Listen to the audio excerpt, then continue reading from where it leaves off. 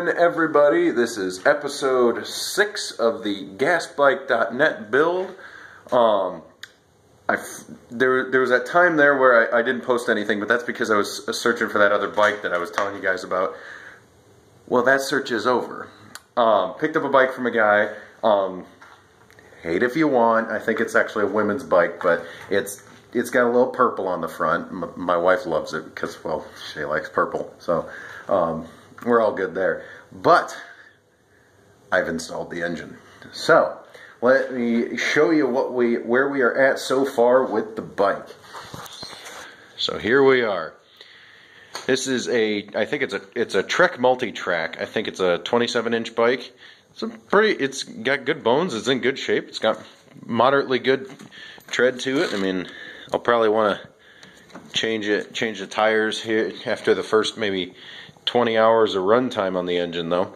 But let me show you guys what we got. So the bracket was a bit of a pain to install, but it should hold just fine. I was only able to get a couple of the bolts in that mount the plate to the anchors here. But it's holding, it's really sturdy. I mean, this engine's going nowhere. In order for me to maneuver the engine in, I had to kind of snip off the little grip point on the spark plug cap. But that's okay, because I should be able to muscle that thing off with just a good grip.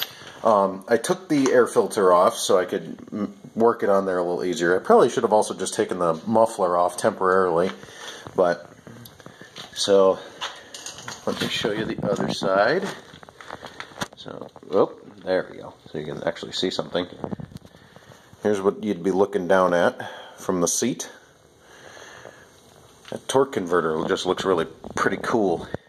A little bit of a gap between the anchor and the seat post there, but it's holding it really well. And some of you are like, wait, what's that thing right under the seat there? Well, actually, let me tell you what that is. This is something I learned about from Redbeard's Garage, and it's called an oil catch can. And he goes into great depths as to why you want to install one of these in one of his more recent videos, link below in the description.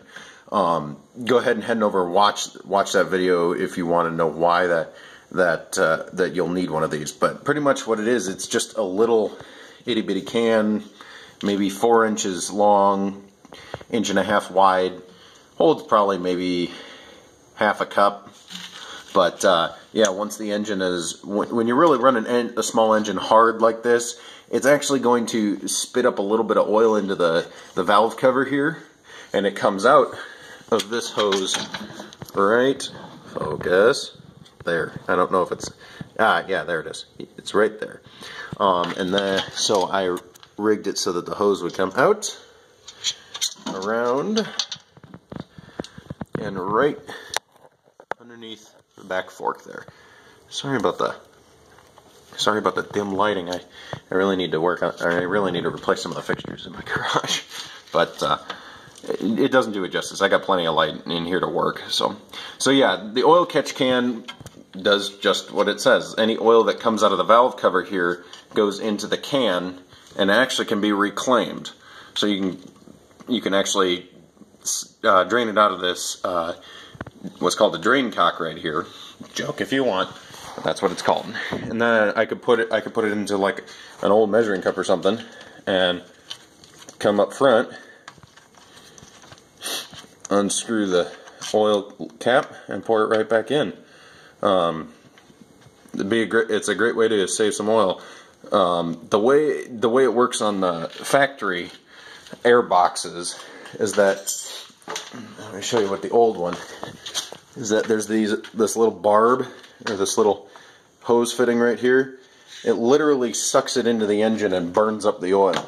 It actually can cause some nasty backfires and can actually reduce the life of your engine.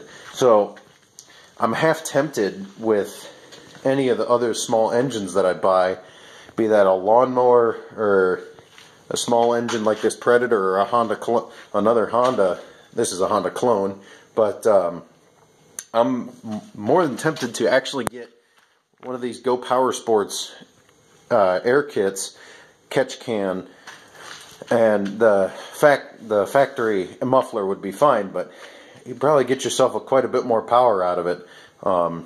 Redbeard's Garage, they go into a lot of detail as to how much more power you can get out of it, out of an engine with that cold air kit. So this is the latest on the bike, and haven't gotten the sprocket on yet, but that will be next on my to-do list, and getting the chain on there too. And of course the idler pulley, which is sitting over by my engine oil there. Focus. Okay, fine, it won't focus, but anywho, that's the status update. Thanks for watching. We will catch you in episode 7.